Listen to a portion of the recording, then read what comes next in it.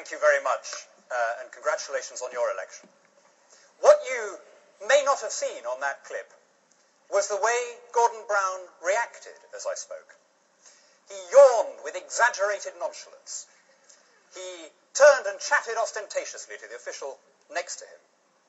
He pulled his face into this rather scary, stretchy kind of grin that I can best describe as being like the cold glint of moonlight on a silver coffin plate.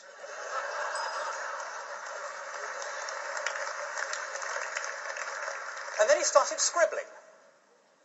Now, heaven knows what he was scribbling. Maybe he was writing out more IOUs. Maybe he was signing off on Jackie Smith's expense claims. Or maybe he was drafting emails for Damien McBride. But as I sat there watching him, I thought, this man cannot listen to criticism. I don't just mean by that he can't respond to criticism. I mean he literally cannot listen to criticism. It's always been Gordon Brown's tragedy. Now, alas, it's Britain's too. Because nothing can come between Gordon Brown and the pursuit of a wrong-headed policy. He's emptied our treasury. He's exhausted our credit. He's dishonoured our nation in the councils of the world, and still he carries on spending, juggernaut-like, inexorable, insensible. He's going to borrow more in the next 2 years than every government since the national debt was instituted in 1692. My two little girls are going to spend their adult lives working off Gordon Brown's debt, and all because Labour would rather ruin this country than face down its last remaining client groups in the public sector. Shame on this Prime Minister, and shame on this Chancellor, who've diminished our country and betrayed our posterity.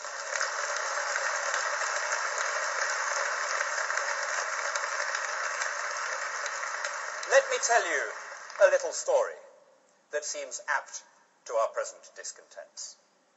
The year is 1945. Clement Attlee is Prime Minister. And one day he's relieving himself in the gents at the House of Commons. The door swings open, and it's the leader of the opposition, Sir Winston Churchill. Churchill spies the Prime Minister at the urinal, and he strides purposefully to the farthest end. Feeling a bit standoffish today, are we, Winston? Asks Attlee. No, replies Churchill, majestically unbuttoning his fly. But whenever you see anything big, Clement, you nationalize it.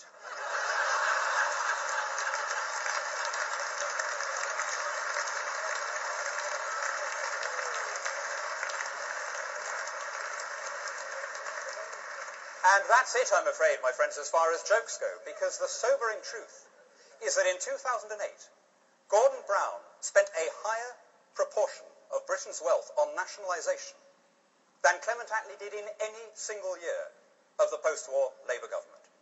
And this year, on current projections, he will be borrowing more than Winston Churchill borrowed to win the Second World War with. With the rather obvious distinction, my friends, that we are not fighting the Second World War.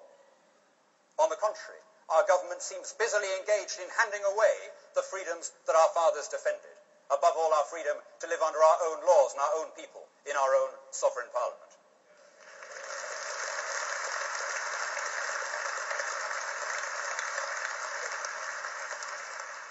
If you think I'm exaggerating, join me in a little thought experiment. Try to imagine that you firmly believed in a United States of Europe. You may not find this easy, but humour me, right? Because we keep on being told, don't we? We keep on being assured by Labour and Lib Dem politicians that no such person exists. No one wants a federal Europe. No one wants a European superstate. It's all a fantasy, a false creation proceeding from the heat-oppressed brains of madmen like Daniel Hannan. Well, just bear with me. What if you were this supposedly imaginary Euro-federalist? What would you want the EU to do that it isn't already doing? What attributes would you want to bestow on it that it doesn't already possess? And when we put the question like that, we see how far the EU has already progressed along the road to statehood. It has its own parliament, where I sit. It has its own money, its own government, its own external borders, its own Supreme Court.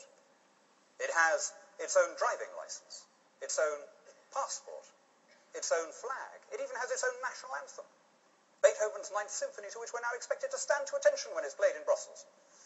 I used to find it a sublime piece of music. I'm afraid it's now starting to have the same effect on me as it has on Alex in A Clockwork Orange, and for much the same reason, which is bad connotations. What else is missing? What other bits would you need to slot into the jigsaw before you could properly call the EU a state? It seems to me that there are four. First, every state needs a head of state. Second, a foreign policy. Third, a system of criminal justice. Perhaps the supreme attribute of statehood is a monopoly of legal coercive force.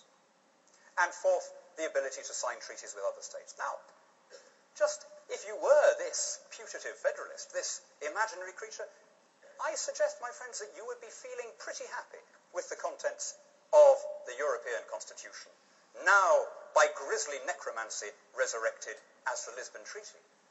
Because this text slots those four outstanding pieces into the jigsaw. It gives the EU its President of Europe. It gives it its Foreign Office, its diplomatic corps, its foreign minister, its embassies. It gives it its system of criminal justice, complete with a European public prosecutor and a pan-European magistracy, and it gives it what lawyers call legal personality, in other words, the ability to sign treaties.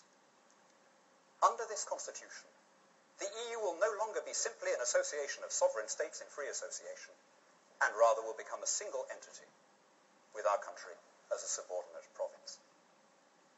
This is a revolution in how Britain is governed.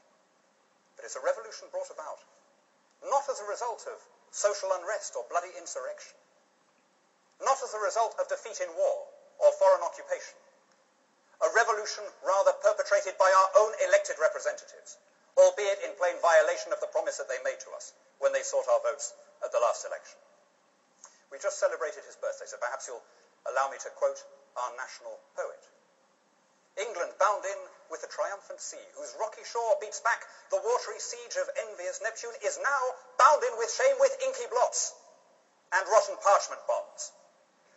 That England that was wont to conquer others hath made a shameful conquest of itself. There are 646 members of Parliament. 638 of them were elected on the basis of an explicit promise that we would have a vote before they ratified the European Constitution. Gordon Brown was one of those 638. He was at least elected by the voters of Kirkcaldy and Cowdenbeath, even if he's made darn sure that nobody else gets a chance to vote for him. What would it say about the condition of our democracy if those MPs now denied us a referendum?